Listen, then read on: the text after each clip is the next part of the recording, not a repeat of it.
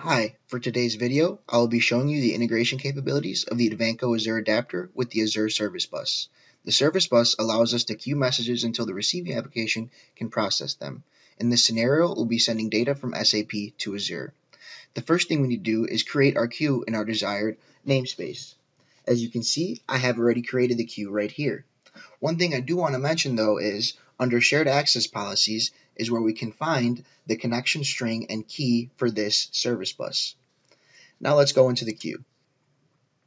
As you can see, I already have the queue created, and right here is where we can see the details of our queue and what's coming in and coming out. After creating our queue, we then want to open up SAP Cloud Integration and create our iFlow. As you can see, we have our SOAP sender channel and the Azure receiver channel with a message trace and simple message mapping in between. Here is where we can map our message to the correct structure. In this case, I'll be sending an IDOC. After we do our message mapping, we then want to open up our security materials. Here is where we'll define the connection string and key to our service bus that we'll use later on in our integration.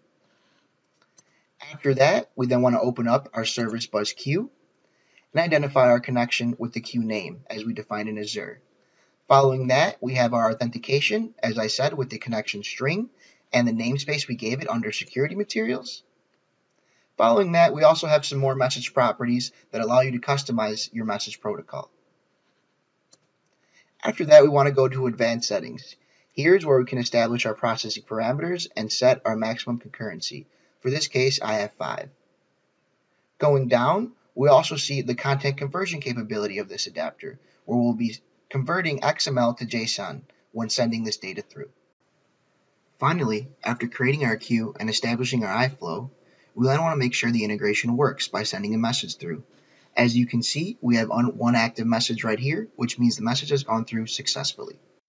In conclusion, using the Advantco Azure Adapter makes integration quick and easy.